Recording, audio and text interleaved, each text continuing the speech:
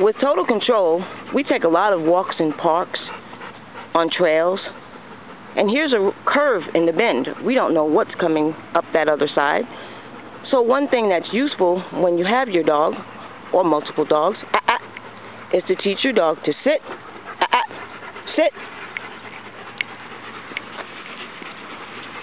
Solo, sit, good boy. Teach them to stay, stay. The point and purpose of this is you never know who's coming around that corner. And you'd much rather walk around safely, no kids running, another dog running loose, wild animal. You never know what might be around this corner. So you teach your dogs to sit, and you teach them to stay, as I have done. And then you know the coast is clear. And guess what? All you have to do is say, let's go. Now some of you are wondering, why didn't the American Bulldog sit and stay? Because I didn't tell him to.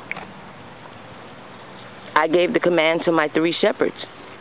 And as I explained before, when I train your dog, I train your dog.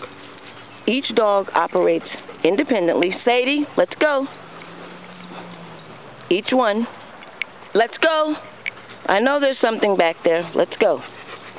So if I give him a command, he'll obey. If I give her a command, she'll obey. If I give 2 dogs a command, those 2 dogs will obey. I did not tell Fat Boy to sit, and he didn't have to sit. I'd love the opportunity to work with your single or multi-dog household.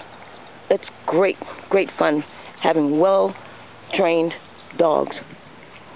If you'd like for your dogs to behave this way, if you'd like for me to help you with your dog, contact Judy at Total Control Dog Owner Assistance. The website, www.totalcontroldogtraining.com.